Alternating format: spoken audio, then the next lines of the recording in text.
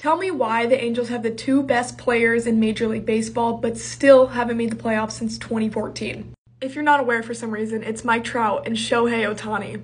But since their time together as Angels, they've never made the playoffs. When you look at the payroll breakdown, the Angels are spending the sixth most in Major League Baseball, and all the teams above them have made the playoffs in the past couple years.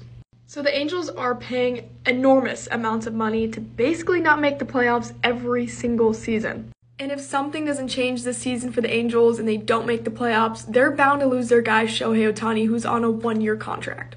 I feel like baseball fans are being robbed because we haven't seen Mike Trout and Shohei Ohtani in postseason play. Yeah, you can count the WBC, but it's not the same. For the sake of baseball, Angels, please be good this year.